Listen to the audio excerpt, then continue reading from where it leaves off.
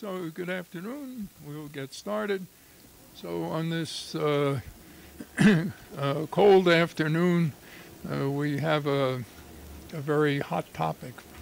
Of course, for we New Englanders, this is not a cold afternoon. This is what invigorates. So I hope you feel invigorated. So, Jeff, could you switch on the slide for me? Okay. So somebody called me up and said, what's this Borghia effect? I'm looking it up on the internet and I don't find anything. Well, that's because it's an invention of mine. You know what the Borghia effect is? The Borgias, of course, were the 15th century Italian family that raised hell, and in part by poisoning people. And they came up with the astounding observation that 2 poisons are better than 1. So, ergo, the Borghia effect. These 3 diseases, hepatitis B, C, and HIV/AIDS, have a great deal in common and certain things that separate them. But in terms of human illness and global problems, it's not out of line to use the familiar 3-ring anagram, and there are areas where each one overlaps with the other, and even in the center where all 3 occur. And this combination of multiple diseases, multiple viral diseases, 2 or 3 in whatever combination, are posing enormous health problems all around the world, here and some more so in other countries. And they focus strongly on how does this overlap occur, what are the consequences, how does one viral infection influence the course of another, and where do we stand in terms of dealing with this not uncommon problem, as you will hear. So we're very fortunate to have 2 outstanding investigators here at NIH.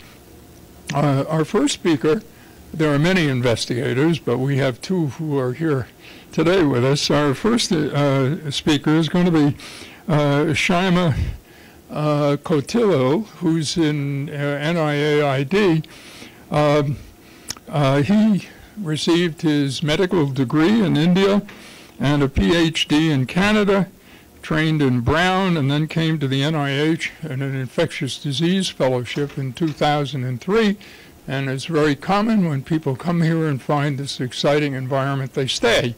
And he has developed a very exciting career dealing with collaborating and dealing with patients on one hand, and immunologic problems primarily concerned with hepatitis C for the main part.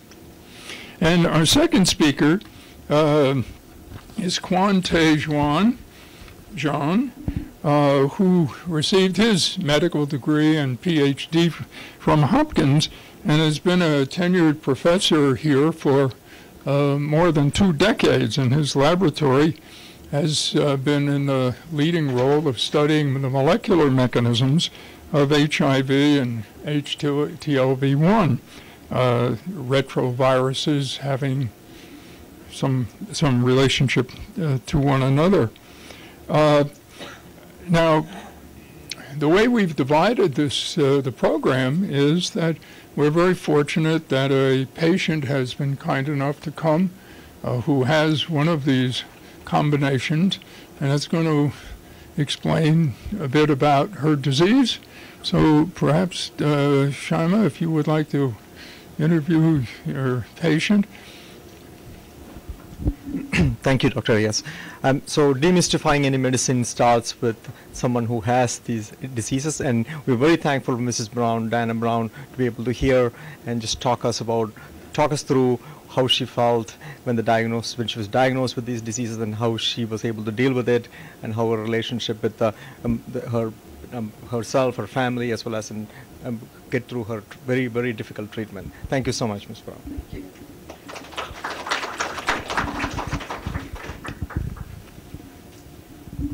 Hi, good afternoon. I'm very grateful and glad. Oh, very grateful and glad to be here. Yes, my name is Diana Brown. I was diagnosed HIV positive while I was pregnant in 1990. And yeah, I was diagnosed HIV positive in 1990. And so how are we going to do this? You going to ask questions or I'm just going to go on? Okay, just go on. Anyway, so by the time I was diagnosed, my T cells was like 267, and my viral load was like up in the hundreds of thousands, like 600 something thousand, something like that. But anyway, I was blessed to get on medicine, and as the years went by, it finally became undetectable. So right now, as far as the HIV medicine, I'm on a cocktail of Icentris, Norvir, Epsicom, and that's what I take. I take the Epsicom and the Norvir and the Icentris in the morning, and then in the evening I only have to take the Icentris. Also, I'm on gabapentin because of the HIV. I have neuropathy, so I also take gabapentin for that 3 times a day. But as far as, and so then everything was going okay, but it was always, my doctors was always reminding me, as soon as we get the HIV and get you to the point where you're strong enough and the HIV is, you know, staying undetectable for a good length of time, then we got to start dealing with the hepatitis C. So it was always in the back of my mind, when is this going to come? When is this going to come? So finally, what happened was my right side started hurting, bothering me a lot. And when I went to one of my appointments, I told my doctor about it. And just so happened, as God would have it, Carmen, who apparently comes out to hospitals and stuff and look for anybody that may want to be a part of the research here. So she took my name, and they gave me a call, and that was in 2010. So I started coming here in June, and that was me. So from June, you know, they started telling me about what their side effects would be, about the medicine and everything, to make sure I would be prepared and ready if I wanted to deal with that. Of course, I was ready. You know, it's nothing like every day knowing that you have something that eventually, if it's not taken care of, is going to take its toll. So, of course, I was ready. And so I started taking I never really ever got this name right, but what is it called? Interferon. The interferon. So I started taking the shot of interferon and 3 ribavirins in the morning and 3 at night. So as far as the side effects, everything they was telling me, I was like, God is good, because I'm not feeling nothing for the first 3 months, and I had to come every 2 weeks in the beginning. And every time I came, I was just so happy and smiling. They was like, oh, you're doing good. I said, yeah, girl, God is good, you know. But anyway, just to put a little humor into it. But anyway, eventually, after about 3 months, I started feeling really, you know, depressed. And I was trying to go to school at the same time, too.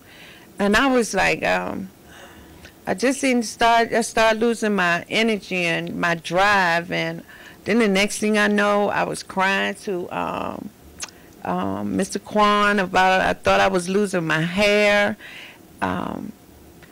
It just seemed like so fast. Everything went from happy, I'm glad I'm on this, and it's not bothering me, to all of a sudden it felt like, am I going to be able to finish this? But I say that for me, it was just good nurses, just good environment that just really kept me when some days I just wanted to say I can't do it anymore. I don't want to get teary-eyed on y'all, because some days it would be like that. But just a good environment, and just and just believing that this door wouldn't have been open for me if it wasn't meant to come out in my favor. So anyway, y'all, to get past the teary eyed and everything, I just want to say, when they finally told me and started explaining to me how fast mine was dropping, my because oh yeah, I didn't tell you, my viral load was like 3 million something, right? Can you imagine how scary that is?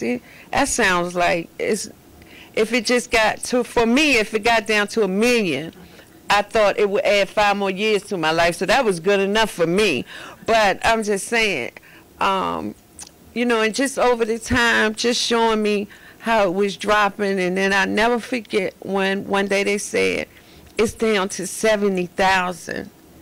And I just, you know, that's kudos to y'all researchers, and I don't know what y'all do behind them walls and in them little cubicles or however y'all work, but I just thank you.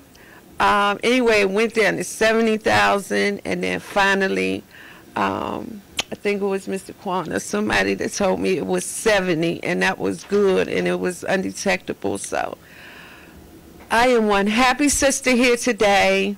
I'm glad to be able to say that my last shot was in August of 2000. I started August, 2011 was my last shot. I started August 2010, and I had my last shot in August of 2011, and I'm right now today, after all this time, I'm still undetectable. So the research has done a fantastic job for me, and is that it, sir?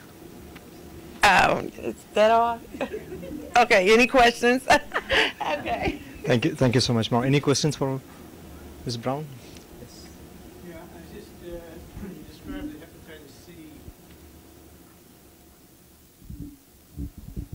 The hepatitis C, how you felt about that, but back in 2003, HIV was still a pretty scary diagnosis to get, and was wondering how you felt emotionally when you first heard about that diagnosis, and then how you handled that treatment.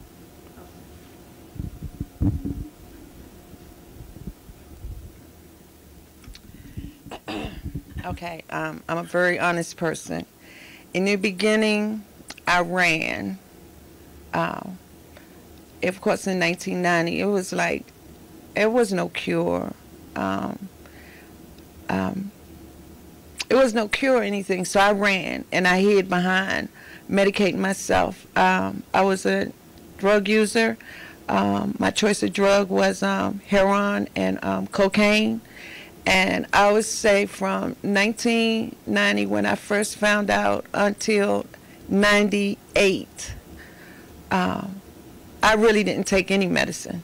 I just ran. And then finally in 1998, that's what was a while back, so I can't really remember what kind of medicine that they had started me on, but I was living in Louisiana then.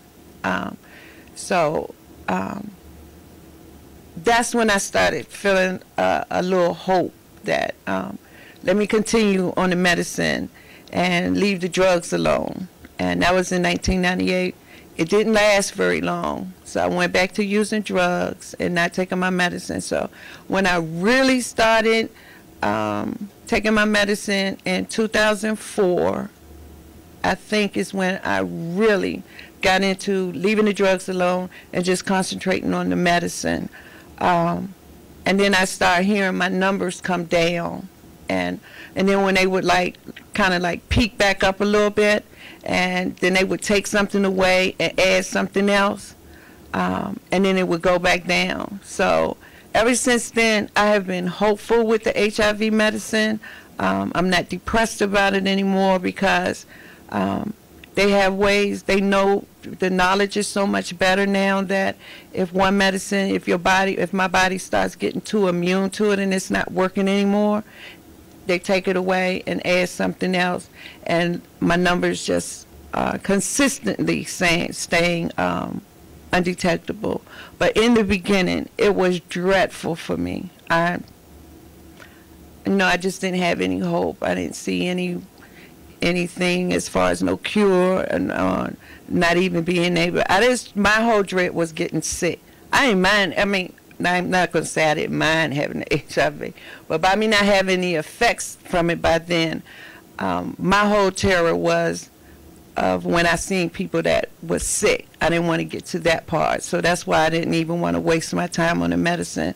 I just chose to hopefully go away some kind of way by a drug overdose or something, but I finally got past that.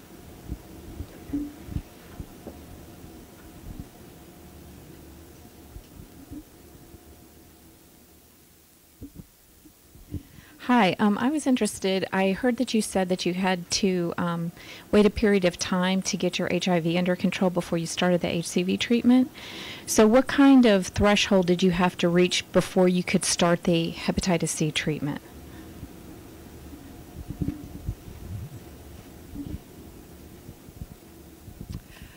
Because of my background of like I said, when I didn't see any hope or anything, because of my background of not consistently keeping my appointments consistently so the doctors could see where I was at and everything. I think they took about 2 years of just watching me and making sure that it stayed undetectable, and watching me to see if I was going to have enough of my mindset and physically to be able to handle the injections. So it was about 2 years.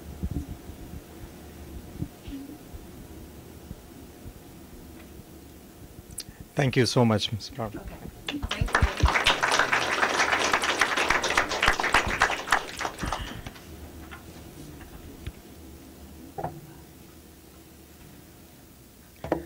So thank you for my audience, and we will start our scientific discussion on how hepatitis C treatment has evolved over the past and how hepatitis C and HIV interact.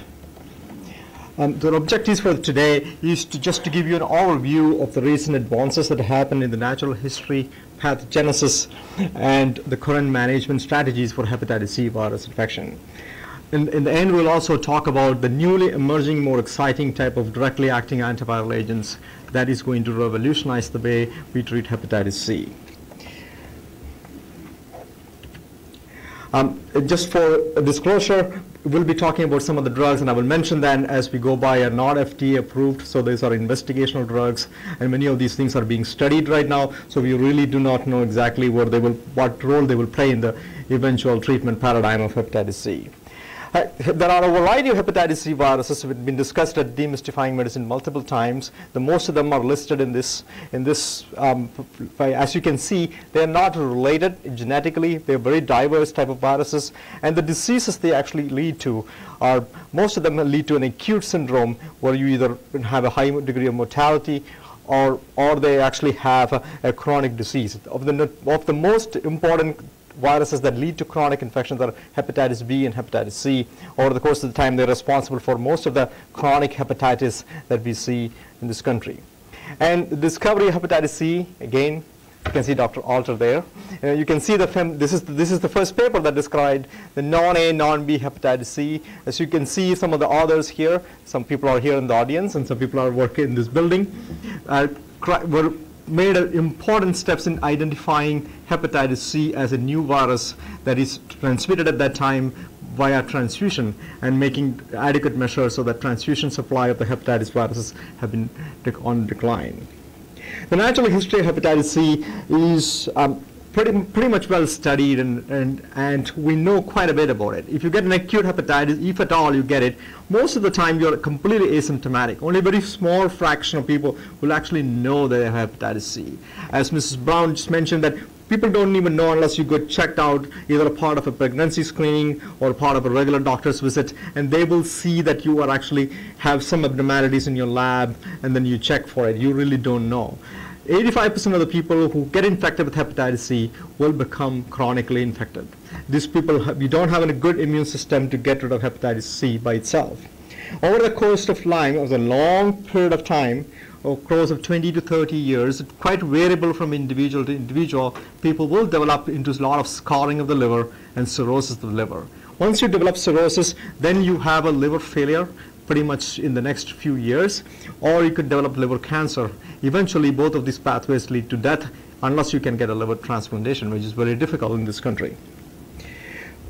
The changing pattern of hepatitis C, one of the good things we have done since the discovery of hepatitis C is to be able to shut down the transmissibility of hepatitis C by awareness of people who use, who get by intravenous drug use, or by cleaning up our blood transfusion systems and blood-related product systems. So we have practically shut down new infections. As you can see, the new infections have relatively peaked already 10 years ago. But you can see that if you don't do anything about the hepatitis C epidemic, it is going to have a big impact on patients who are having liver failure in the next 10 years or so. So but from this point of time to here, we have to be able to intervene and make sure that hepatitis C epidemic doesn't really progress the way it's supposed to. If it does that, we are going to have a bigger problem, public health problem in our hands. Hepatitis C is a relatively common problem. If you're going to talk about HIV and hepatitis C, one of the things we can do, there are about 1 million people living in the United States with HIV infection. It is estimated that anywhere between 4 to 5 million people are living with the chronic hepatitis C, which is about 5 times more than HIV. The awareness of hepatitis C is actually not as at the same par as HIV. People are more aware of HIV than hepatitis C. Even among the patients who are infected with HIV, we can see that about 1/3 of all patients are also infected with hepatitis C. This is mainly because the mode of transmission of acquiring HIV is quite similar to hepatitis C.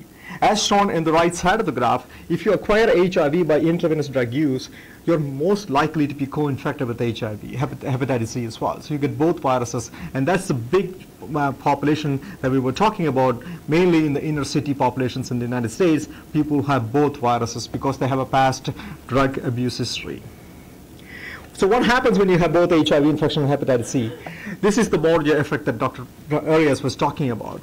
This study was the first study that demonstrated that HIV adversely affects the natural history of hepatitis C infection. The study was performed in France by Yus Benamou and his colleagues. He took a group of people who had only hepatitis C, and he also looked at a group of people who have HIV and hepatitis C. And they did perform serial liver biopsies and looked at the liver and see how the progression of the hepatitis C liver fibrosis is happening.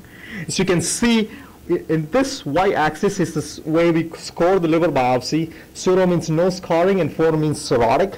That means and most of the liver is scarred. You can see that the red line representing HIV-infected patients are always, at every given time point, have a higher liver biopsy scarring score, indicating that HIV adversely affects hepatitis C infection. This study was performed in 1999, where most people with HIV-infected patients were not treated for the HIV infection. If you treat HIV infection, it may not reflect this way, but we don't really know exactly that data is, because that data is not available. One of the good things that we've done, as you heard Mrs. Brown speaking over and over again, in 1990, having HIV, it was kind of like a death sentence because there was no particular treatment available for that. There were only 1 or 2 medications available. You hear all these horror stories of people actually, having plummeting their CD4 counts and having all these complications. It was a very different scenario. One of the good things that we have done is to discover different targets for HIV and treat HIV quite successfully. We know that the AIDS-related mortality in this patient population who are infected with HIV is significantly reduced. However, as the patient population is now aging, we are going to see a lot more complications that you'd see that you never saw in the HIV-infected patients before, such as cardiac complications, new cancers, and common cancers. But the one that tops the list is mortality associated with the liver disease. So people wanted to take care of HIV in the early 90s because that was a major issue. But now the HIV is under control. We know that liver disease becomes a prominent problem, clearly illustrated by what she mentioned, that once you tackle HIV, hepatitis C becomes a major problem. So hepatitis C is the main cause in the United States that liver-related mortality is associated with the disease.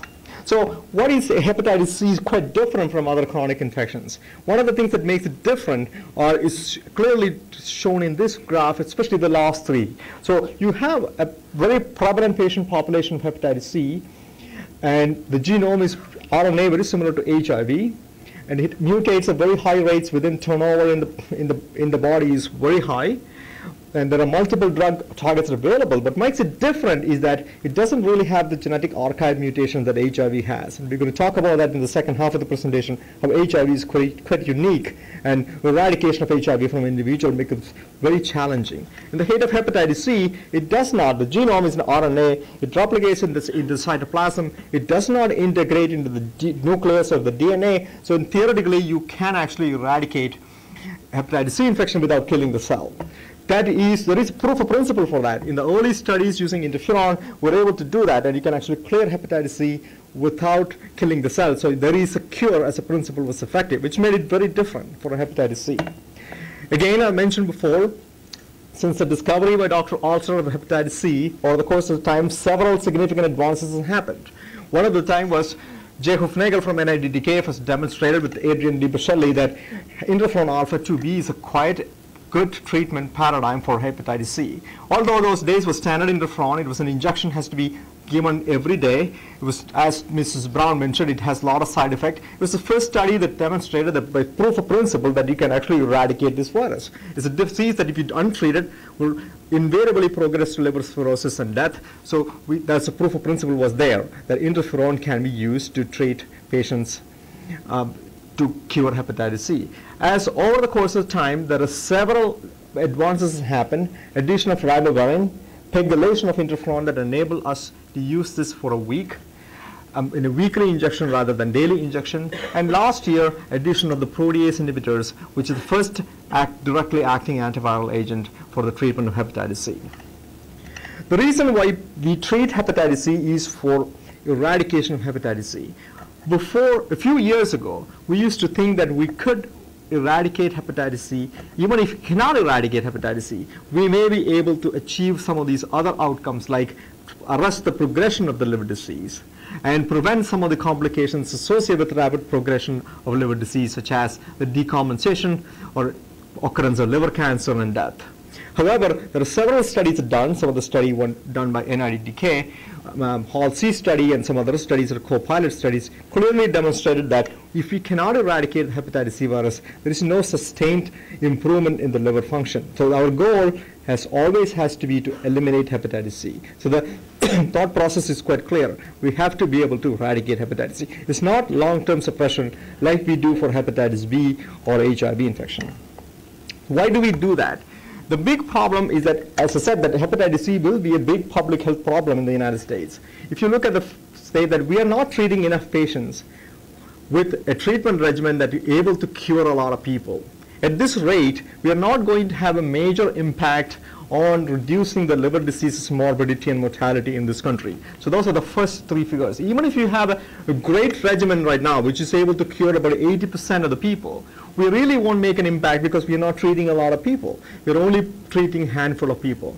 But if you have a regimen that's pretty good, and you're treating a large number of patients who are infected with hepatitis C, gradually we are going to make a big impact. So we don't really have this problem by 10 years from now. We have to deal with a lot of patients who have hepatitis C and progressive liver disease. The one stumbling block for achieving this is the side effect profile of the drugs that we use to treat that. If the side effect profile of the drugs are quite easy to take and they don't have a lot of side effects, a lot of physicians would have been treating hepatitis C than used to at this particular rate. So we have to have better drugs to treat that. When we look at the cure rates of hepatitis C, the treatment regimen used to be interferon, a pegylated interferon, and ribavirin. So the response rate for pegylated interferon and ribavirin is about 50%. If you look at genotype 1, which is the type of the mutated strain that is usually seen in the United States, we have much less response rate. It's about 40%. Then if you look at African Americans infected with HIV, that's about 20%. If you look at HIV-infected patients, the response rate for this particular regimen is close to 20%. So these are not very effective treatment. So in the last couple of years, we've been started using the HCV protease inhibitor for the treatment of hepatitis C. You can see that this actually doubles the response rate in genotype 1 from 40% to close to like 70 to 80%. Same is true for African Americans. It goes up from to close to 50% in African Americans. And also a similar effect is expected in the studies were completed for HIV hepatitis C infected patients. Although the results are much better with the addition of protease inhibitor, you have more toxicities, and it is no way close to the numbers we were talking before. It's not close to the 80% or 90% response rate. So the current status is that if you have genotype 2, which is the easy to treat hepatitis C, you only need 6 months of treatment with interferon and ribavirin. But if you really have a really good response, a rapid response on hepatitis C gone undetectable by week 4, then you can shorten that duration to 3 months. So 3 months is a more acceptable treatment for genotype 2.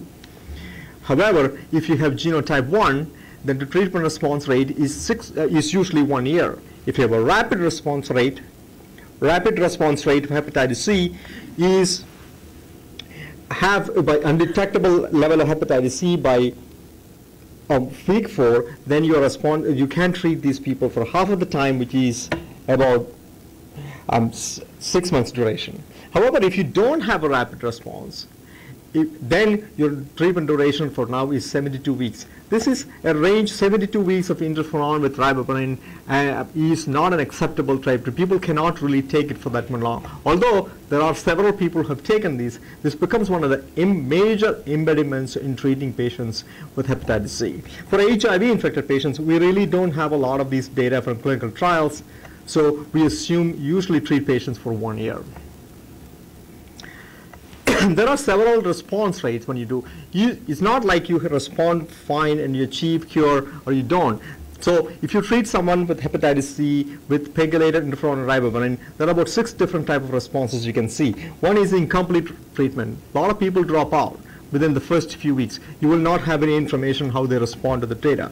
Another group of patients who have no response whatsoever, they will have really what you could define as a null response. We will come back to that in a second. You have partial response. That means they actually respond initially, but they never go to the levels of undetectability. That is also the group of people who require longer duration of treatment. Then you have the worst response, which as I'm concerned, is that they respond really well. They become undetectable on treatment, but at the end of 1 year when you stop treatment, they relapse. It's the most disheartening thing the patient has to figure out when you already have suffered all through the side effects, and then at the end of the day, when you stop treatment, the virus comes back.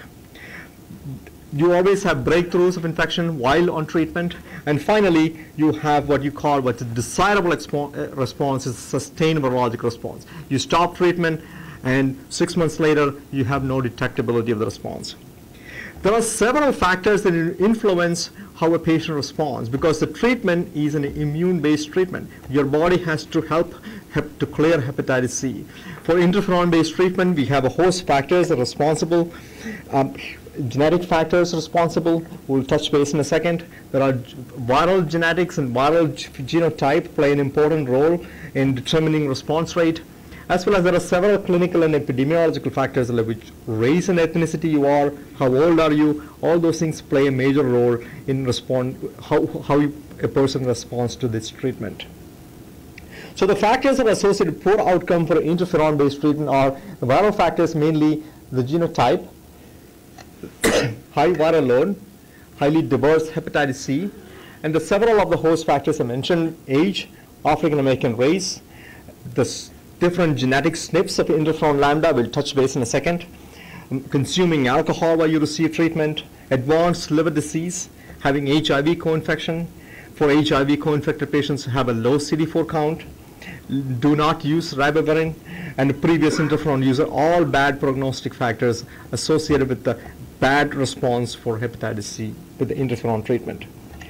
So if you just follow this row, this is the rate of sustained virological response on the y-axis. If you look globally, the people with the most favorable outcome with the interferon-based treatment are East Asians, followed by Caucasian in Europe, followed by Caucasians in America, followed by, at the end, the worst response is African American. The distribution of this particular SNP, the interleukin 28B, which is an interferon lambda SNP, was exactly identical. This favorable allele is seen mainly the highest frequency in East Asians and the lowest frequency in African Americans. So there is a causal relationship, although we do not really know exactly how the SNP biologically influences the response to interferon at this time. So why do we talk about the sustained virologic response? How is it anyway different from long-term suppression for HIV or other diseases? Studies have shown that once you achieve a sustained response, that means if you have no detectable HCV in the serum after treatment, then that's pretty sustained. 99% of those people to remain like that years later, which is good. And if you do that, if you have that consistent, then your liver actually will get better. The less fibrosis is, we know that is a reversible condition. You can have less fibrosis over the course of time and less risk for developing hepatocellular carcinomas and other causes associated with liver failure. So this is a pretty good standard that we have accomplished. We want to be able to make sure that people achieve sustained response, and then you can make sure that these people have less risk of dying of liver disease. However, we talked about we want to make a simplified regimen, and one of the advantages is that the hepatitis C life cycle has multiple targets. There are targets like it's the proteases. The NS3 non-structural 3S34 is an HCV protease. It's a good target for blocking hepatitis C replication. You have NS5A, which along with forms the main replication complex of the membranous web formation. It is also good blockers available that should be able to block hepatitis C replication. And you have the main class of the NS5B polymerase inhibitors, which are the main inhibitors of the RNA polymerase enzyme. So the targets are available for all these enzymes, and targets have synergistic effect. So potentially you could develop strategies that actually block hepatitis C at different stages of the life cycle and make a bigger impact. So the drug classes you hear are basically the NS3, NS4 protease inhibitors, which are already approved. There are 2 of them are already approved. They have great drugs. They block hepatitis C very well. However, they have a low genetic barrier of resistance. If you give them alone, hepatitis C becomes resistant very quickly. Similar is the case for the non-nucleotide analogs as well as for NS5A inhibitors. All these drugs are great. They have great potency in blocking hepatitis C, but low threshold for developing resistance. So they have to be combined. The best class of drug, which will be the backbone for the treatment of hepatitis C, if all the studies are done, and phase 3 studies are done, would be this blue graph over here is a nucleotide inhibitor. Nucleotide inhibitors are a high genetic barrier. They're very potent drug. They're well-tolerated drugs so far, and there is no virological breakthroughs that we have seen so far with these particular drugs. So it's good, but and you can give them alone, and there is no resistance so far. They're a very potent drug. They can be used as monotherapy. Although that may not happen in the real life, they're very potent drugs in the class. So that is one of the major breakthroughs that we have. Several categories of drugs available now are being studied for simplifying the treatment for hepatitis C. There was huge debate that we know that interferon is known to achieve sustained virological response. From an infectious disease point of view, if you have a chronic viral infection, we generally believe that we need the immune system to kick in at some point to be able to completely eradicate the particular virus. We really don't have a lot of examples in which you can just take a pill and you can suppress the virus, but you can get rid of, develop protective immunity in a large number of patients. We don't. So there was no proof of principle done that without interferon, you could do the same thing with hepatitis C. And this was studies were done. Some of these studies, I'll just go through them, is that the first study was done, published that this study was done in 2 groups. This used 4 drugs in group B. I'll go through group B first. They used pegylated interferon, ribavirin, and 2 directly acting agents, an NS5A inhibitor and a protease inhibitor for hepatitis C, and achieved almost 100% cure rate. And this is the cure rate over here. However, in the group A, they did not use interferon or ribavirin. They just used the 2 drugs alone. As you can see that 40% of the people were cured, and that was sustained. So without using interferon, although it's not very high numbers, with these 2 drugs, they were able to demonstrate that you can actually eradicate hepatitis C.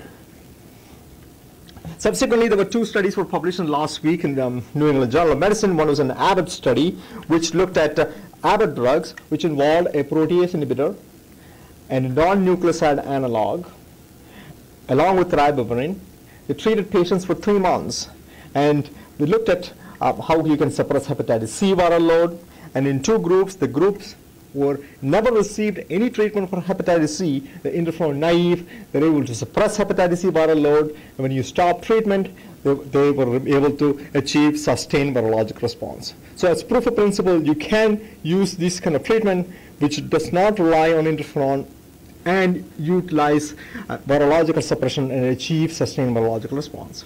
However, the same thing is not true when previous patients have previously failed interferon. This is something that we really don't understand at this point of time because studies are being done only very few studies have been done. If you have been previously treated with interferon and not responded, then patients have a really relatively poor response. Most people actually break through. The response rate here is about 50% in the study compared to 100% in the previous study.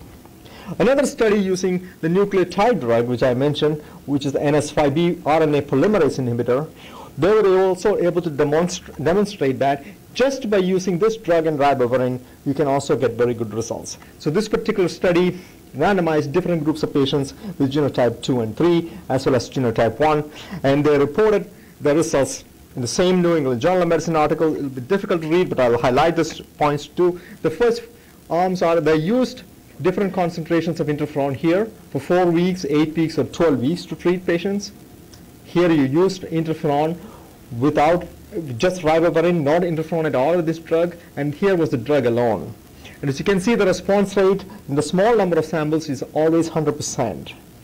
So even did not make any difference whether you added interferon or not. So again, proof of principle wise, you could treat genotype 2 and 3 patients successfully without interferon, and those phase 3 studies are ongoing right now, which if they are viable, those studies will prove that this will be the norm for treating patients without interferon. However, for genotype 1, which is the most commonest genotype that you see in the United States, there were again the two groups of patients who were naive to treatment and patients who actually been previously treated and failed interferon treatment. The response rate, you go here, great result for patients who are new to treatment, however not so great results for patients who were previously treated. The mechanism of the why previous treatment to interferon, how does it influence further treatment for new drugs is not clearly understood at this time.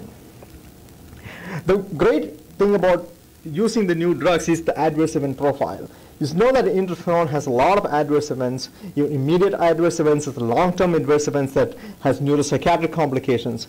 These drugs have none. It's short period of time. You have most of these patients have relatively very low incidence of anemia and other hematological toxicities. So we don't see a lot of toxicities associated with the drugs so far, and if that holds good, it will be easier to treat patient population with that. In the last bit, last 5 minutes, we'll just talk about our program and how our program has developed participating in the new drug development and changing the therapeutics of hepatitis C. We all know that Washington, D.C. has a great incidence of HIV infection. It's estimated that about 3% of all patients in Washington, D.C. have infected with HIV infection. It's estimated that 2% of the Washington, D.C. patient population have hepatitis C. So NIH started the District of Columbia initiative 3 years ago. And last 3 years, we have established 4 different sites where we have multiple clinics to provide standard of care for hepatitis C. We are conducting different clinical trials at these centers where we are able to bring the state-of-the-art treatment for hepatitis C to the Washington, D.C. patient population, where we'll be able to link patients to care and be able to provide the state-of-the-art care. Our program has been extremely active in terms of looking at interferon-based treatment as well as the new oral agents. You can see it gets staggered this year. All the blues are different protocols we've done over the course of the time as we're doing more and more because new studies are coming are much easier to do in terms of duration of treatment as well as looking at different combinations and how they work in a difficult to treat patient population. The last bit was the study design that we did, one of the interferon-free study that we performed at a clinical center here was the first FDA-approved genotype 1 study for interferon-free regimen. We used we did not use interferon at all. Because of the first study, we were asked to do a pilot study for part 1, where we used the GS7977 as a nucleotide inhibitor with ribavirin for the first 10 patients. And once safety was established, we moved to part 2, which is the randomized stage, to use the study drug with full dose ribavirin or a study dose with about half dose ribavirin. So this study was completed, and the early research suggests that there were very difficult to treat patient population. Compared to most of the studies that you've seen, these patients were genotype 1A. They were predominantly African American. They have relatively high body mass index. They had the bad IL-28B genotype that predicted a poor response. They have relatively very high hepatitis C viral RNA levels. And they also had about 25% of the second phase had advanced liver disease, which is another group of patients who are more difficult to treat. So this is what we thought the type of patients would require hepatitis C treatment when the drugs are approved. We want to be able to demonstrate that these drugs are actually effective in treating these patients. As you look at the study results, in the first treatment response, 9 out of 10 patients achieved a sustained virologic response. It's a very effective treatment for this defective patient population. However, so this is 100% on if you take one patient dropped out in week 3. If you take on a modified intention to treat, anyone who's taken at least two months of treatment is pretty 100%, a very good response in the first part. In the second part, in the randomization phase, where you look at, it is a very effective in suppressing patient. Almost all patients who took the drug were suppressed on antiviral load, where the sustained virological response was 72% in intention to treat, and 75% if you include the patients who actually took the medications for more than 2 months. In the low dose ribavirin phase, you can see that that response rate dropped to about 56%, suggesting that ribavirin is an important piece of hepatitis C treatment paradigm at this point of time. We really do not know what ribavirin does, but this is going to be an important piece of the function moving forward. The remarkable thing is that when you have to look at the liver and see how the responses are in the liver, you can see this is a patient who underwent a liver biopsy before they went to treatment. For those of you who are not familiar with that, you can see this pinkish area represents the liver tissue, the hepatocytes, and the blues are the lymphocyte infiltration of the liver, indicating the inflammatory response, host inflammatory response to hepatitis C. As you can see, the portal inflammation here, there's quite significant inflammation. After 6 months of treatment, you re-biopsy this patient, you can see that most of that purplish areas are gone. Lymphocytic infiltration, the inflammation of the liver is significantly over. Over the course of time, when we follow these patients and re-biopsy them, we'll be able to see whether this lack of inflammation or subdued inflammation would translate into reversal of scarring, which is the most important clinical question we want to know after you get rid of hepatitis C. So from our District of Columbia program that we have started, our plan of action is that a community-based program to go along with the NIAID hepatitis C treatment program, in which we want to develop an interferon-free studies, which we developed already. At this point of time, we have 7 pills a day to treat hepatitis C. We want to, along with that, we have established clinics in the community that are able to help us to direct the community-based program to tackle hepatitis C. Over the course of time, next week, we are starting an interferon and ribavirin-free treatment, which is for 1 pill once a day to treat hepatitis C, which will take about 3 months of treatment response rate. And at the same time, we have started going to test patients in the District of Columbia. For hepatitis C, we'll have to be able to target how many people are there, how many people are these people are already linked to care, ready for treatment. Over the course, the next few months, we're going to start studies which will be looking probably at 2 to 3 months for treatment for hepatitis C. And when you do that, with 1 pill once a day to be able to treat 2 months, it'll be very easy for us to be able to treat every single person in the District of Columbia. That's the long-term goal for the NIAID intramural program to along work with the District of Columbia initiative as well. So in conclusion, hepatitis C is a major cause of morbidity in this patient population. The burden of the disease significantly increase in the coming years unless we intervene. We know that the treatment is getting simpler and interferon-free regimens are available. However, the durability of the response and rates of sustained virologic response of such regimens are not clear at this point of time. And really appreciate the people who have worked in this program. It's a huge team effort, particularly to the leadership of NIAID, Dr. Lane, Dr. Fauci, Dr. Zun, and we have a great support from our District Columbia staff and several other people who actually have done a lot of pioneering work in hepatitis C at NIAID. Thank you.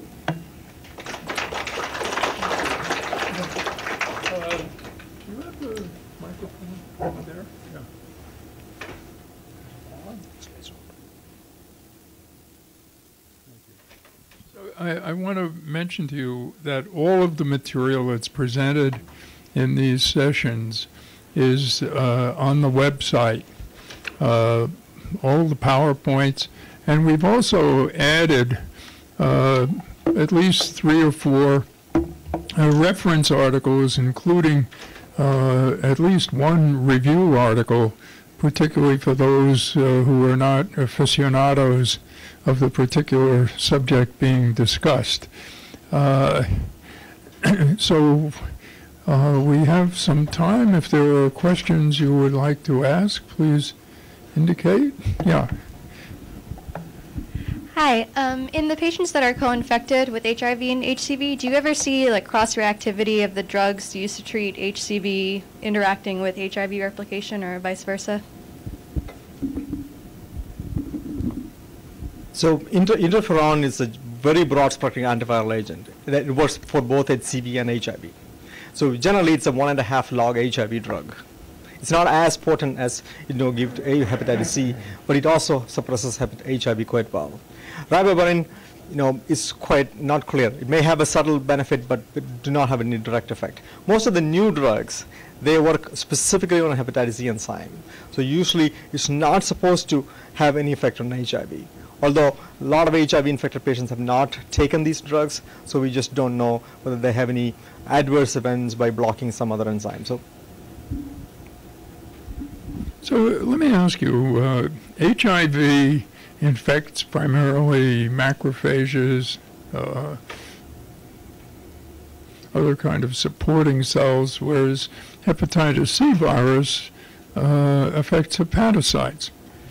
Now, is that the reason why two poisons are worse than one? Or are there other more intrinsic properties of the viruses and their mechanisms of injury? You want to comment about that? So I'll comment on it. I don't think, it's a very, very good question that how HIV affects hepatitis C, because hepatitis C is generally considered to be not a cytopathic virus. The liver damage is because of your immune response against hepatitis C. And that's exactly why we think the problem is in HIV. That in certain circumstances, HIV is not really an immunodeficiency disease, it's an immunodysregulated disease, that you really don't have an adequate enough immune response against pathogens, which is HIV as well as other infections. So then you're going to have, seems somehow when you have uncontrolled HIV, you have more damage to the liver tissue. Probably induced by hepatocytes, but that's what is usually explanation for the damage. So it's mainly those immune activation and immune dysregulation effects, and not a direct HIV effect on the hepatocyte. Okay.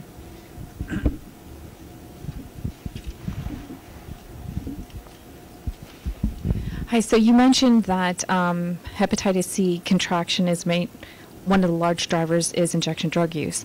So does treatment of hepatitis C, can it be given concurrently with things like buprenorphine to treat opioid addiction? That's a really good question. I think those studies were not done initially, but now it's pretty much standard.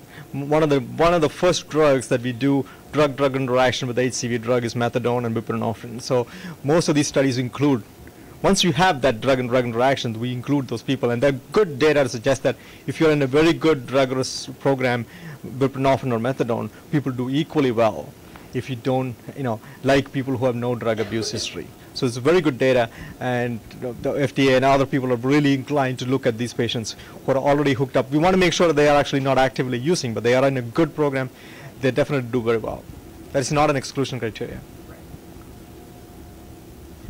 Okay, well, there'll be time after the next speaker. I forgot to mention that K.T. Wong is also the editor of the journal Retrovirology and associate editor of Cancer Research, and has published extensively in the field of HIV.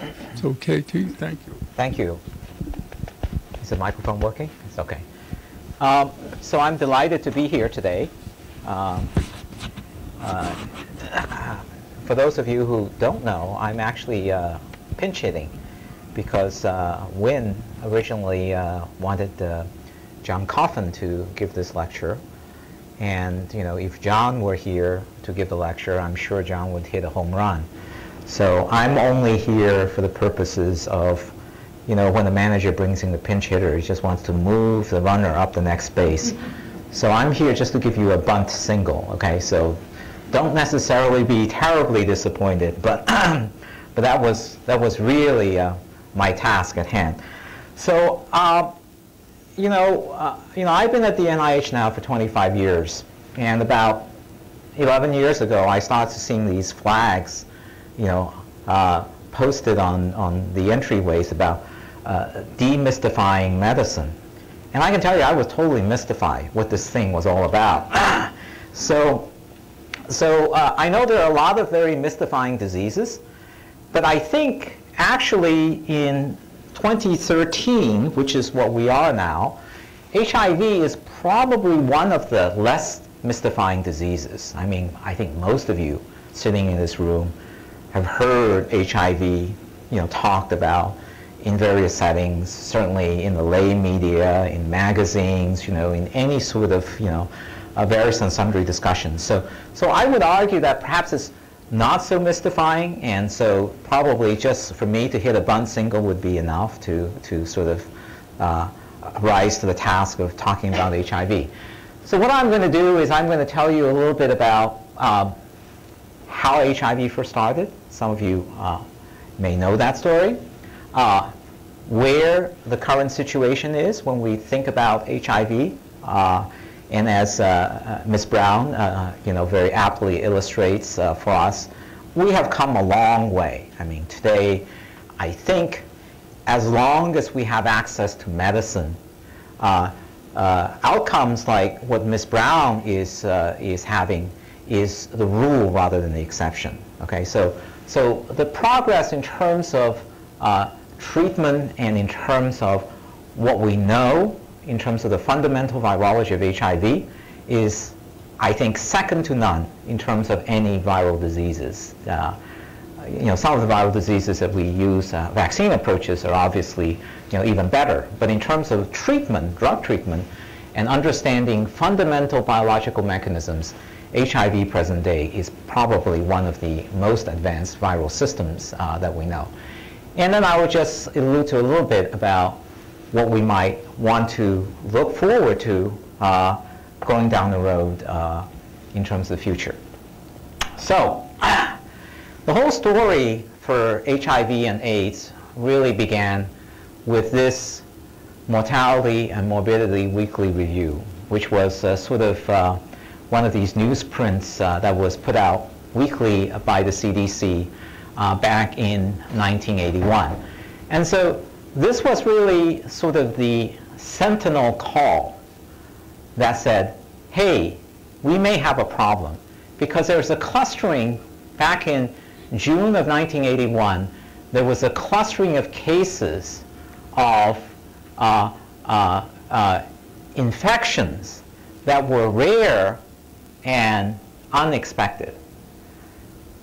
And nobody really knew what was going on. But it was suspected that something new was on the horizon.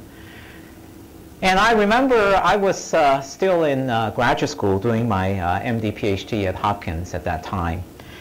And in fact, 2 years later, in 1983, when this paper was published, I was working on my PhD looking at studying herpes viruses in '83 at Johns Hopkins. And this paper was published reporting the detection of viral particles in AIDS patients.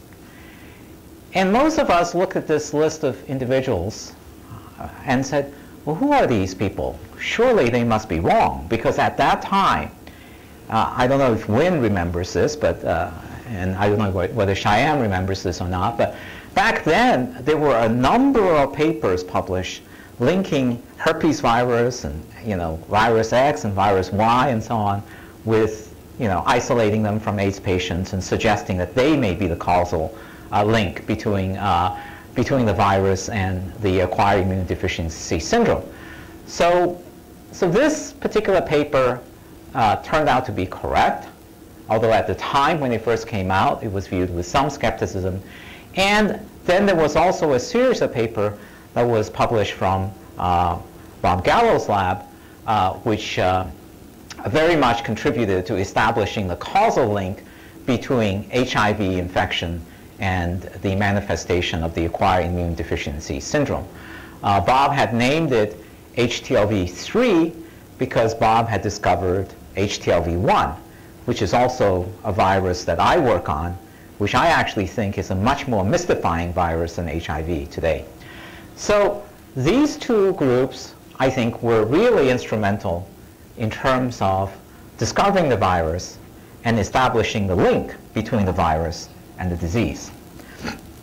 So the French turned out to be right. This was the electron micrograph that was published in a science paper.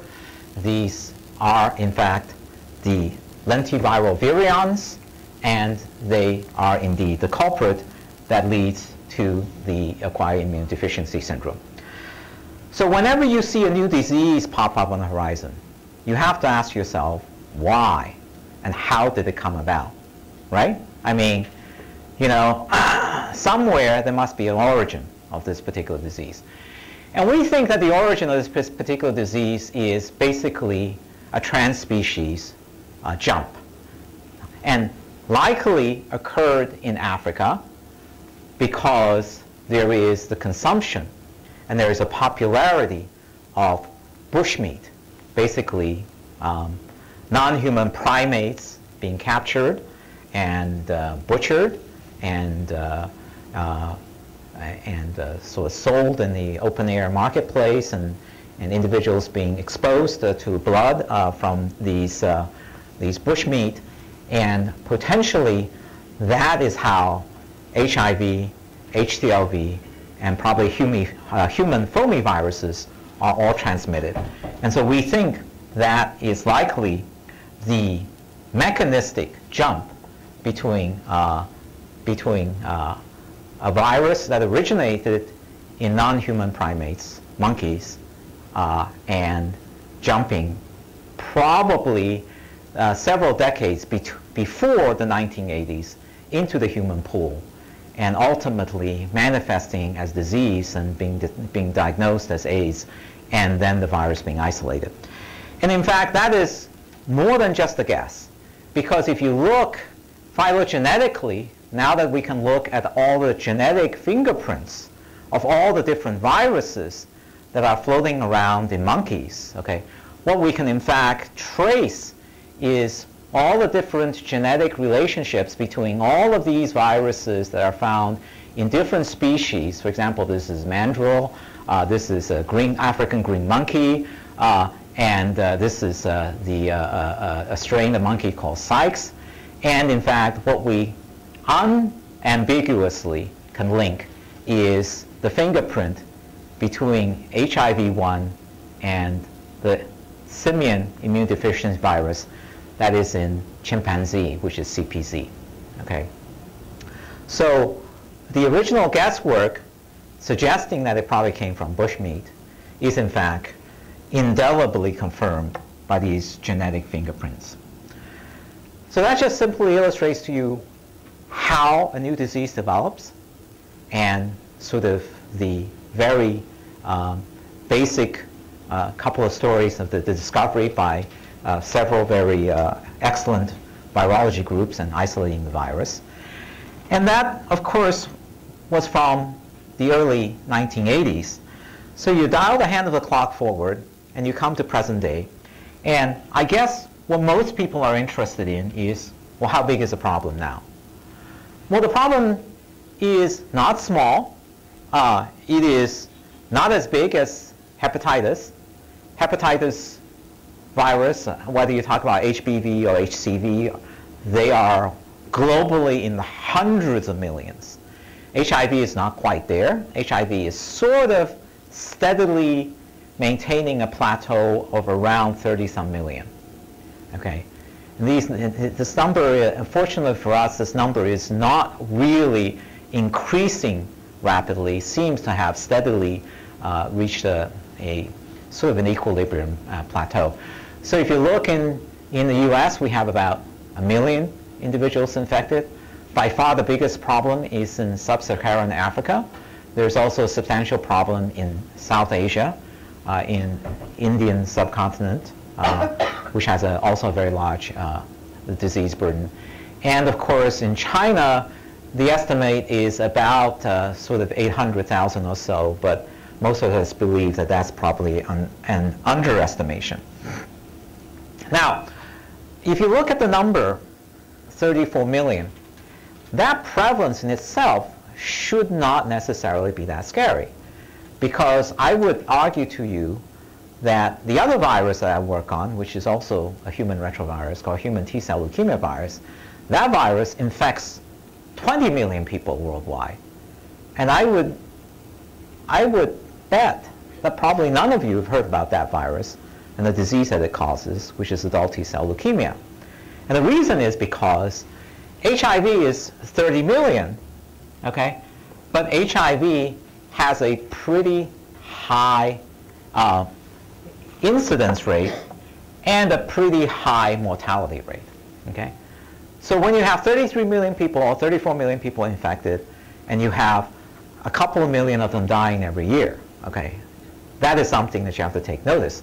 In the case of HTLV-1, for example, affects 20 million people, but a handful of people come down with adult T-cell leukemia, okay? The penetrance of the disease takes about 30 to 40 years of latency, and then about 1 to 2% after 30 to 40 years of infection do those individuals come down with leukemia. So that is quite a big difference in terms of a high prevalence or comparable prevalence, in this case, a really pretty significant mortality rate, okay? Whereas that also high prevalent disease is rather steady, it goes through a long latency and doesn't really end up killing a lot of people. But the real number that you can sort of wrap your finger around is that every single day, every 24 hours, we are experiencing 7,000 new individuals being infected. And I think I heard Tony Fauci talk about this at one point, which he said that for everyone that every newly infected individual, only 1 out of 6 would get access to drug treatment. So suggesting then that we're leaving a very, very large number of newly infected individuals who would never get the benefit of drug treatment. And of course, if you don't get the benefit of drug treatment, then all bets are off, okay? Then the disease becomes rather brutal, and the outcome is very poor. So some of you, especially the younger ones in this room, are probably wondering about, well, how do I get infected with HIV? Well, we heard about intravenous drug use, would certainly expose you to that. But most people are probably just thinking about, well, I go out on a date and at the end of the evening, I find my partner to be rather attractive. And if I were so bold as to have unprotected sex, okay, which is a bad idea. I have children of that age, and so I worry about, people thinking about having unprotected sexual encounters. So the one sort of silver lining with unprotected sex is that it's not 100% damning. Okay. Interestingly, the statistics are that it is really only 1 out of every 100 times, even if the partner is HIV positive. Okay. The statistics, but I don't want you to play Russian roulette with that kind of statistics, and I don't want you to say, hey, I heard this guy lecture, and he says 99 times I can have sex with someone who's HIV positive, and I'm going to be good, okay? I don't want you to take that, okay? I just want to say that statistically, mathematically, the number seems to be 1 out of 100, okay? And there, God is not fair. God is a sexist, okay? It turns out to be that if the male is HIV positive, the female is more likely to be infected by the man, whereas if the female is HIV positive, the encounter rate, of successful transmission actually goes down, okay? So it's not equal. It's not like, well, if my girlfriend is HIV positive, the chances that she would get it from me if she were not HIV positive is the same, and then vice versa, okay? So the receptive partner is always at higher risk than the transmissive partner. Okay? And the way that you receive that sexual encounter also matters. So if you do the straight vaginal transmission encounter, the chances are much lower. If you do the anal encounter, okay, then the chances of transmission is probably, you do it once and you're going to come down with HIV. Okay? So it goes up to a rate of approximately 1 as opposed to a rate of approximately 0.1. Okay? So these are just some of the things that I know that whenever I talk to people, people are always interested in asking. Of course, you know, the maternal transmission, you can also get mother-to-child transmission, and that is also a risk factor. But today it gets much better now because we have lots of drugs that if we treat the mother with, the transmission to the child is much lower. Healthcare workers, very low rate. Postdocs who come into my lab frequently, when they've never worked with viruses before, are scared to death of working with HIV. Okay, and what I can say is that the healthcare worker rate of transmission, okay, is healthcare workers. It's like real doctors, okay, as opposed to sort of pseudo doctors like me who only work in the lab. Our transmission rate in terms of working with laboratory HIV is essentially 0. Okay, I know historically at NIAID there were 3 documented cases with individuals who were in Bob Gallow's lab who were infected, but they were working sort of at a large-scale production level. In terms of my 25 years of working with HIV experience, I know no single laboratory worker who is doing sort of analytical studies who've ever been transmitted with HIV. So it's extremely safe in that regard because I think we take very good precautions and our laboratory techniques are really pretty good. So if you look at the molecular level, this is what the virus really looks like under electron microscopy.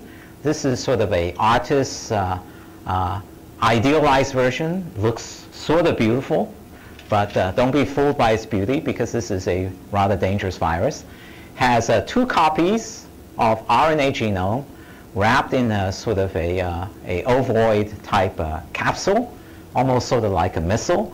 And this is a shell with these proteins that are sort of like anchors that attach onto the cell, and then this thing gets injected. So a way to look at that would be like this, okay? So here's like the bomb, and here's like the homing target. It binds onto receptors on the cell, and the receptors is called the CD4 molecule, and it could have an ancillary receptor that's called a co-receptor that sort of determine the different kinds of cells that are infected. So like Wynn alluded to, HIV can infect macrophages, or HIV can infect T lymphocytes, okay? And how HIV decides and which kind of HIV decides to infect macrophages versus T lymphocytes depends on a co-receptor because both of them would have the CD4 receptor. So the viral envelope comes, okay, the receptor, okay, the envelope protein meets the receptor, opens up this bubble, injects in this bullet shell, and then the genome goes into the cell. And here again is the illustration that there are 2 kinds of HIV. There is a kind that infects macrophages, and there's a kind that infects T cells. The only difference between them is their envelopes are slightly different, okay? And having a slightly different envelope determines whether they can use a co-receptor called CXCR4 or a co-receptor called CCR5, okay? At one point, we thought that the CXCR4 virus was sort of more virulent, and the CCR5 virus was sort of the early version. The macrophage versions was always thought of as being the initial cells that are being infected, and sort of the early encounter in the mucosa. But it turns out that this form can evolve quickly into this form. Okay? So both forms eventually in the end come out to be equally bad. So you don't get any benefit if you say, well, I was initially infected only with the CCR5 virus, and you were infected with the CXCR4 virus. Okay? In the end, this virus can become this virus, and they can, all the different kinds of HIVs can cause the same kind of bad outcome in terms of disease. This is just to tell you that once after the virus infects, the virus RNA is made into DNA, and the DNA is taken into your nucleus. That's where all your chromosomes are. And the virus then integrates into your chromosome. So it really becomes a part of you. It's like a new gene. It's like gene therapy, where you have gained basically a piece of virus in you. And once it integrates there, okay, it's there forever. And that is the reason why HIV is so difficult to eradicate. Because the whole idea is that the only way you can eradicate the virus is because it's integrated in you. It becomes now part of you. Okay? And the only way that you can eradicate a virus is that you kill your own cells. Right? That's like what a lot of oncologists used to, when I was in the hospital as a young house officer, one of the oncologists used to brag to me, says, we can have 100% cure rate of all cancers. We eventually cure them all. And I said, how could you do that? Well, because the patients die, so of course the cancers are killed then. So this is the same problem with HIV, because once it integrates, it becomes part of you. And the only way you're going to be able to rid it is that if you're going to kill a great abundance of your infected cells. Okay?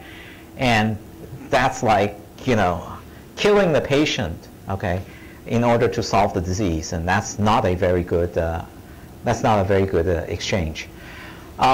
So the virus goes in, it integrates. Then the integrated copy of the virus is called a provirus. It makes messenger RNAs, which is made into viral proteins, and these viral proteins are assembled. And the assembly of the viral proteins allow it to make new particles, and new particles bud out, and you end up going through a new round of infection. Okay? So that really is as simple as it gets in terms of the virus life cycle. The only difference between HIV and other viruses, all viruses end up infecting cells. The difference between HIV, because it's a retrovirus, and other viruses is because HIV integrates into you, and it becomes a part of your chromosome. Okay? And that creates a substantial obstacle to the concept of cure and eradication. Okay, so that's at the cellular level. What about at the whole body level? At the whole body level, it's really that virus infects you. Okay, so I showed you the picture of what happens when a cell gets infected by the virus. But what happens when you get infected by a virus? When you get infected by a virus, there is a period within the first 3 to 6 weeks after you are infected that you have a big peak of viremia. Okay? That's when you come down with a flu-like syndrome. You have fever, you have chills, you have adenopathy, you have sore throat, you basically feel bad. Okay? And then the body is able to take care of the virus, okay? And the viral load comes down just naturally without having to take any drugs. Okay? And then that's maintained really pretty steadily for years, up to almost a decade. Okay? And at the same time, this blue graph shows you what happens to your T cells, which are the cells that end up defending you against other infections. Okay? So these are the white blood cells, okay, that normally clears pathogens out of your body. Okay? They are killed by the virus. And at some point, because so many of your T cells are killed by viruses, that you end up having an immune deficient state, and you end up having opportunistic infections, and if left untreated, okay, that is generally followed by death. These are just some pictures to show you that the problem with viral infection is that at the end of the day, all of this I'm going to tell you, we can treat. It's this latent infection and some of these chronic infection that hides in different tissue reservoirs that we are not going to be able to have drugs that reach them. So we can suppress them, but we cannot eliminate them. Okay? And those are sort of the $64 million question that is challenging the field right now, which is that we can keep viruses under control, we can get rid of 99.99%, okay?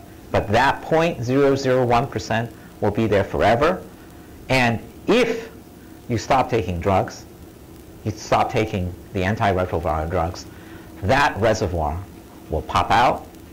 And so the concept now that we have to use is that drug treatment has to be lifelong because we can't get rid of the latent reservoir.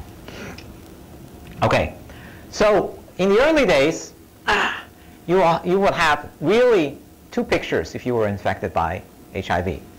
You will, I would say 99.5% of individuals would be progressors. Left untreated, your CD4 cell comes down, and at some point you become infected with opportunistic infections, and you succumb to disease and you die. And then there is a very fortunate, I would say, 0.05% or perhaps less of individuals who are long-term survivors, long-term non-progressors, naturally, okay, without drug treatment, okay? But most people would suffer this, and a very small number of people would be blessed by God and be able to basically withstand virus infection on a natural level. We know some of those people because we have characterized a group of people who have a deletion in co-receptors called CCR5 deletion, delta 32, and those people are the explanation for some of the long-term survivor non-progressives. But the good news is that today I would say it's really the opposite, which is that most people will show up as this phenotype, and very few people, if they are treated, will have the progressive phenotype, because we really have great drugs for treating HIV. These are really, really great drugs. We have protease inhibitors, we have RT inhibitors. They're either the nucleotide form or the non-nucleotide form. We have entry inhibitors, we have integrase inhibitors, and this is only not completely up-to-date list. This is the list about from 3 years ago. Today you will have even more number of integrase inhibitors, you will have better fusion inhibitors and so on. And in fact, the drug combinations are really pretty good, that we are now down to single pill. Back in the early days of treatment, people used to walk around with an entire cup of pills that they have to take every day. Now you can get down to just basically taking one pill a day, and that would do very, very well in terms of treating your disease. All of these drugs work very well. This is what they look like if you have a virus in a tissue culture and you treated the virus with these drugs.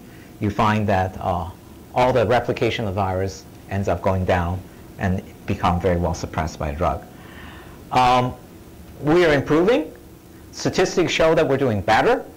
So for example, 45% of patients had sustained viral suppression in 2001, and this is a study that was published in JAMA just last year. Now the statistics are much better. 72% of HIV-infected individuals in 2010, because this is a looking back retrospectively, have, so you can see that's a 30% increase within 9 years. So that's showing you that not only do the drugs work, but also the extent of treatment is really getting much broader. In fact, the commonly quoted number is that if you put somebody on treatment, you can easily gain an extra 24 years reliably. Okay? So one could almost argue that if you are a 55-year-old and your natural life expectancy is not more than 25 years, right?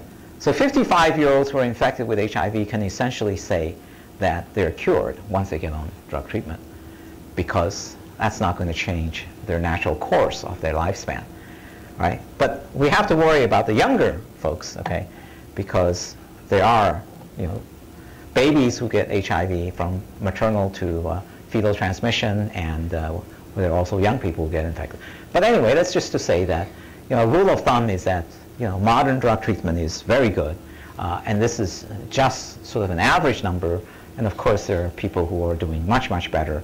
And you can see Ms. Brown's probably an example, and the more famous poster child would be Magic Johnson, right? I mean, clearly, when you see him on television, not only does he look healthy, but when you see him, every time I see him, he looks like he's gaining weight. That tells you that the drugs must be doing really well, because for people to be infected with HIV and still gaining weight, that's a really good sign the treatment is working well. Now, treatment does have a cost, and treatment is faced with the reality that it doesn't reach everybody because it is expensive. And if you sit down and you do the calculation in terms of the cost, then you quickly realize that it's impossible that we can treat everybody, right? Because think about it. So this was an estimate that was published in 2011, suggesting that the lifelong cost of HIV treatment based on 2009 dollars, and this is based on treatment in the United States, is around, let's say, $300,000. Okay, and the total cost then to American HIV-infected individuals, right, for lifelong treatment of 1 million or so would be 450 billion, okay, over a lifetime. So if you think the American number is 1 million, the global number is 33 million, so you multiply this by 30, let's say, so you multiply this by 10, that becomes 4,500 billion, right? That's 4 trillion, right? So that's if you treat 10 million people, okay, lifelong. Now 30 million people, okay, that would be 12 trillion, right? 12 trillion is like our national debt, right? So how many people, how many countries around the world, how are we going to get the world to pony up $12 trillion to treat everybody for lifelong, okay? That's probably not realistic. And so we have to come up with better solutions. We are treating more and more people. So this is showing that the number of people that at the end of 2010 in areas like North Africa, Europe, East and Southeast Asia. So this is not Western Europe, not North America. This is like the rest of the world. And so number of people getting access to drug treatment is increasing. That shows that we're doing really good things, okay? But the question is, this is still a snapshot, okay? Because as I just alluded to you, once you get on treatment, it has to be lifelong, okay? Anytime you stop treatment, that reservoir is going to come back, okay? And the person is basically going to be faced with a potential, death sentence again, okay? So this is a good thing, but the question is that can we increase it? And not only increase it, but can we do the increase in a sustainable, lifelong fashion? I think that's a challenge. I think nobody has sat down and calculated the economics for that. Okay, so if that's where we are today, okay, and we can't see that as a solution, because it's not a solution, because the money simply can't, the amount of money available simply can't do it. So what is the potential solution in the future? Well, the potential solution in the future, I think, can only come if we use an immunological-based approach, which is that I said to you that HIV is probably the best virus that we have done in terms of studying it and treating it. Of course, the better viruses are the ones that we've cured by using vaccines, okay? So if you think about vaccination, then you need to think about innate immunity that we might have. I'll talk about that in a couple slides. And also adaptive immunity. Adaptive immunity is what we can elicit by using vaccines. Innate immunity are the factors that we already have inside our body, that if we understand how they react against viruses and harness them, maybe we can do better, okay? So if you're going to make a vaccine, you can think about, for your purposes, just think about there's 2 different kinds of immunological response. cytotoxic T cell response or antibody response. So presumably what we can do is make vaccines that elicit antibodies and vaccines that elicit cytotoxic T cell responses. And if we can do both, then I think we're going to do better. Okay? There's progress being made because there are broadly neutralizing antibodies that we're isolating now, and that people are making progress in terms of generating them against HIV. And we have identified some of them. And the whole idea now is to simply see if we can design the right immunogens so that when we put those immunogens into individuals, that they can elicit these broadly cross-neutralizing antibodies that cover all sorts of different strains. There are problems, there are potential issues that hinder our ability to generate broadly neutralizing antibodies. That's because HIV has a lot of sequence diversity, like the flu. Lots and lots of different HIV change all the time. So if you generate antibody against one sequence, the virus quickly escapes and makes other sequences, and then that particular vaccine is not going to work. And the problem also is the problem of latency. So if you keep the virus under suppressed with one antibody, it goes into latency, and over time evolves into different sequence, then of course you're not going to be able to address that. The other thing is that we can go back to the biology of mammalian cells and try to understand if there are any innate factors that nature is trying to teach us about how to prevent HIV from replicating in cells or from killing cells. So it's very interesting that HIV, of course, replicates and kills human cells very well. But if you look at other mammals like rabbits or rats or mouse and different kinds of mammalian hosts, HIV actually does very poorly in many of these different species. Okay? So suggesting there are factors that are lost or factors that are gained in some of these species that prevent HIV from replicating in them. And if we can understand what these factors are, then we can obviously increase the inhibitory factors or decrease the factors that make us more susceptible to HIV infection. And that would be another natural way that we can do to sort of defeat the virus. And so a lot of work has gone into studying factors that restrict HIV. And this is just a slide to illustrate some of them. It's not important what they are named as, but just simply for you to know there are a lot of different human factors that exist within your cell that do pretty decent jobs of trying to restrict the virus from replicating. Okay? They are obviously not able to do it sufficiently well because without drug treatment you can still come down with HIV. But the fact that there is a long period in which you can sustain your health without being adversely harmed by HIV suggests that some of these factors, if we can increase the efficiency, would in fact help you and do well to protect you. And if you're interested, you can go to this journal that Wynn had alluded to. It's an open access journal, so you don't need any subscription. And you can read a lot about different restriction factors and so on, and all sorts of different interesting studies that are published on HIV. And this was a review that I wrote recently, co-wrote with a couple of colleagues on looking at human host restriction factors in HIV infection and many different promising factors that we should focus attention to. I just want to close by giving an acknowledgement. First, I want to acknowledge Malcolm Martin, because when Wynn contacted me and said, I have to give this Scientific American-like lecture to the audience, I said, holy cow, I don't have those kind of slides. I mean, you know, I have real research slides. But Wynn said, no, those won't do, okay? It's not like you're giving sort of a pathology lecture to medical students. Here is a lay audience, and so I went to Malcolm, and Malcolm gave me a bunch of his. So many of the slides that you saw are actually stolen from Malcolm's slides collection, okay? And so Malcolm, of course, and I have worked together now for the last 25 years. His lab is down the hall from mine, and so I've learned a lot from him. And then I also want to acknowledge that these are 25 or so postdocs that have worked for the last 2 decades with me on HIV. I have 25 other postdocs that work on HTLV1, but I didn't list their name. But anyway, thank you very much for this opportunity to tell you about HIV. Thank you very much. That was fantastic. So, I hope you have some questions. Speak up loudly, because there are just a lot of people who are online. So do you think that the drugs which are used for treatment, they are inducing the silencing of the integrated DNA of HIV?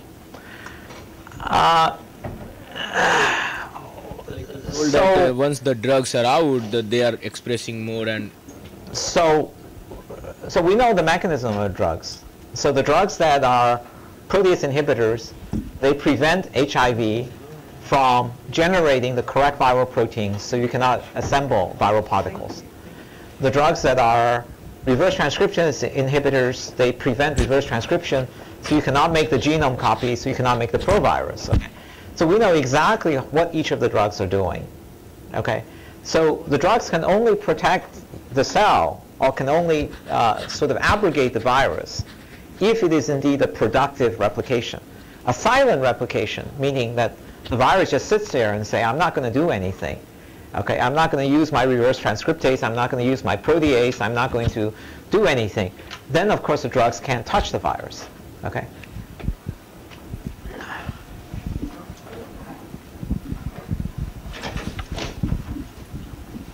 Looking into the future some more, what is your bet on a vaccine developing in the next decade? So I think it's a very difficult question because one has to really balance it with the concept that how effective do we really need the vaccine to be? Because we already do have very effective drugs. So is it going to be a combination of both? You know that the flu vaccine is not 100%, but we use the flu vaccine. So is something that is a 50 to 70% effective vaccine, is that good enough? And is it going to be an approach in which we have to regularly change that cocktail and to protect against the most prominent virus? And then how often do we need to repeatedly immunize individuals, vaccinate people against HIV? These are all very difficult questions to answer, and I have to confess to you that I don't know the answers. I mean, there are a lot of other people who know that better than I do. I know what the problems are, but I don't know that we have I think we're far from sort of a universal vaccine that we can just give to people and that can protect against all viruses all the time. Thank you. So I just wanted to ask you about the latency pools. So if the cell, if the virus has integrated within the genome and the cell isn't dividing, then once the cell dies, then the source of virus is gone. So for this latency pool to maintain, the cells have to be dividing, even if it's not for an active viral infection. So how is that maintained? What is the nature of the cells where the latent infection is? Well, so the surprising thing is that we have a lot of very long-lived quiescent cells in our body. And once a cell goes into quiescence, it can survive for a very long time. So the reason that we know that it's a cell that has gone into quiescence and hasn't replicated, and the virus hasn't replicated, is because studies have been done in which a person who has been infected with HIV, okay, and you manage to sequence his virus, and then 20 years later, you go and take a reservoir population from his bone marrow, for example, and then you sequence the virus in there. What you find is that the virus 20 years later, the proviral genome is exactly the same as 20 years ago. So suggesting that that virus has laid dormant, has not replicated at all in 20 years, because we know that as soon as the virus starts replicating, that genome is going to start changing. So the change in the genome is like a carbon dating biological clock. Tells you that the virus is replicating and how often the virus has replicated. So if you can go and see, okay, a virus that was isolated 20 years ago from one person, and then if you go and get a reservoir tissue from him and find exactly the same sequence, okay, in living cells from his bone marrow or from his lymph node or whatever, that tells you that that cell was infected 20 years ago, okay, and that virus was there 20 years ago and hasn't done a thing. So those kind of evidence tells us that latent, quiescent, long-lived cells, okay, apparently exist, and they are going to be a problem for us. Excuse me, I have a question with your drug designing strategy for the future. That means you're stressing more on the host factor-based drugs. Oh, no, I'm not necessarily stressing the host factor-based drugs. I'm just arguing that there are mechanisms and proteins that we have inside our body that are there to defend against viral infections. So interferon, for example, is a host factor. Okay, it's not just that we inject patient with interferon. Your body actually makes interferon to dispel the virus for you when you're infected with any number of viruses. Okay, so if we so the reason that we learn to use interferon to treat viruses is because we learned a long time ago by studying individuals who were infected with virus. We saw that they mounted interferon responses. So we said, if we in fact make more of interferon and inject them into patients, could we use that for treatment? So today, one of the ways to treat HIV infection is to use these broadly neutralizing monoclonal antibodies that we've been able to isolate from HIV-infected individuals. The antibodies in natural infection tells us they work. If we can make enough of them and inject them into patients, it's essentially like treating patients in the same concept as injecting them with interferon. The only problem is that, purifying these monoclonal antibodies and making them in that kind of concentration is extremely expensive. So the lifetime treatment of using broadly neutralizing monoclonal antibodies that we can purify and that we have observed being made in some patients, that is just cost prohibitive, even more than the 12 trillion number that perhaps we need for drug treatment. So, there's a lot of good science and there's a lot of theoretical way. And there's gene therapy. There are, one or two examples of individuals who undergone bone marrow transplant, okay, and have become cured of HIV. Okay, so the science is there, in theory, for eradication of a cure. But the cost, everybody going through a bone marrow transplant to be cured of HIV is just not realistic. Thank you. So I wonder if you could go back to that slide on the probability of transmission from various acts. Do you have that? Okay, I think they were just basically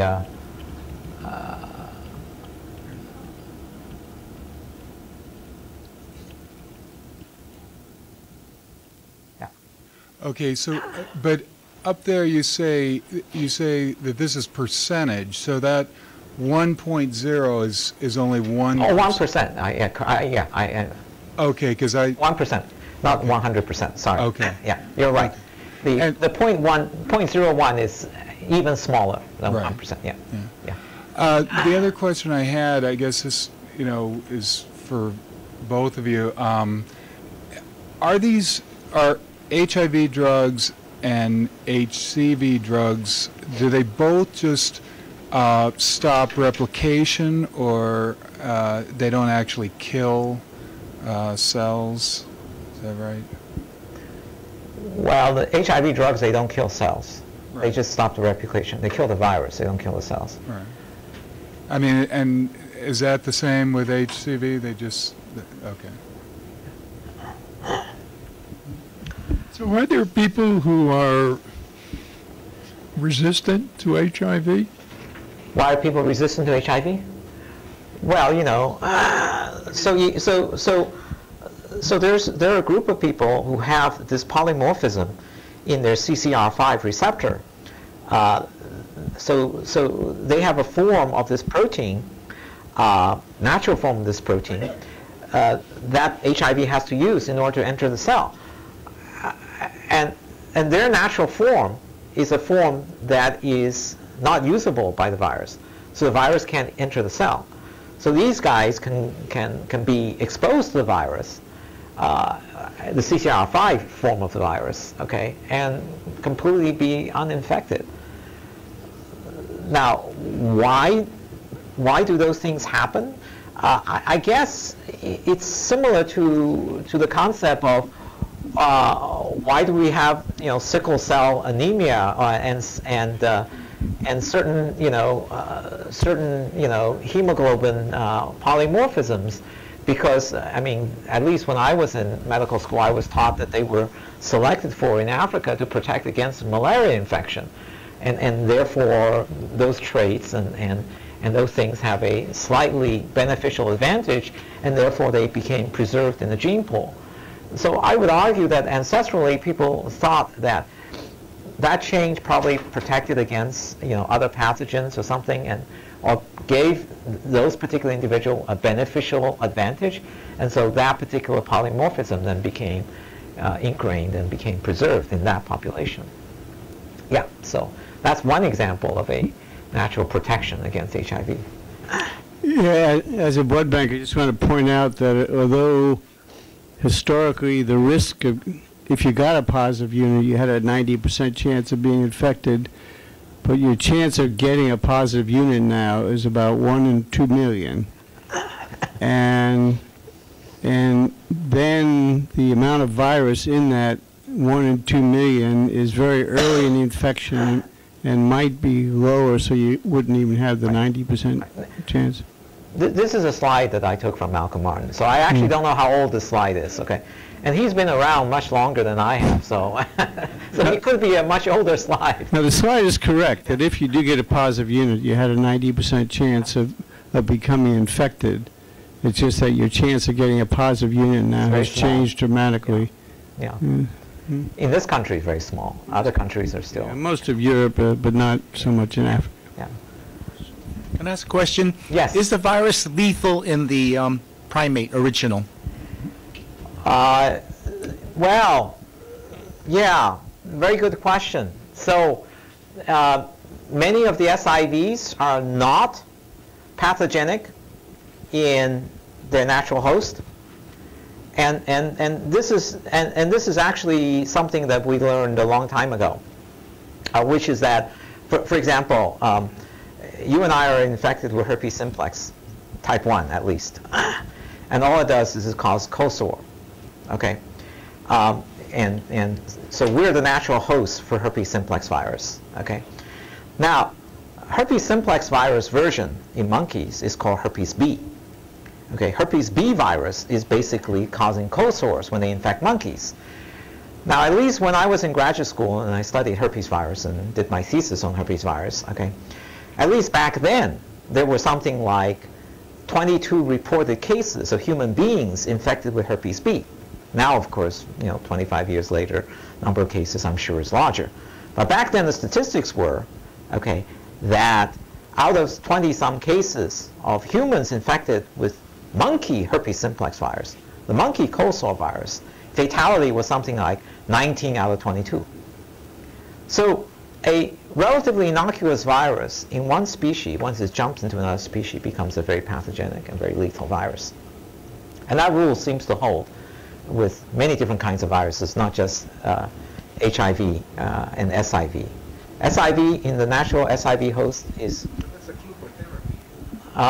So one could argue that if we could, you could change me into a monkey, I would be resistant to HIV. But that's not very palatable for me. I would prefer to stay the way I am. Is it possible to modify the receptor in the human cells then and resistant to the HIV infection? Yes, yes. And that's part of the gene therapy approach that some people have thought about. Yeah. Okay.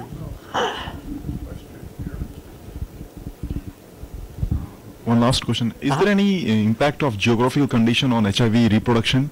Because if you will see the world map of where you are showing 34.1 billion or million of patients, candidates, then it's showing that within the equator region, the maximum number of figure is going on around 4.3 or something like that, if you are going in a world map. So is there any geographical impact on the HIV virus reproduction? Well, I don't think it's geographical effect. I think it's much more of sort of founder effects and prevalence of individuals and sort of uncontrollable spread. I think I think there's no. I mean, there may be social, economic, and other cultural effects that promote HIV spreading. I don't think that it's a temperature thing or it's a tropical thing that somehow, because the temperature is warmer and it's more tropical region, and therefore there's more HIV. No, I don't think that's Okay, well, listen, we all want to thank you both very, very much. This is most instructive. Thank you. That was great. That was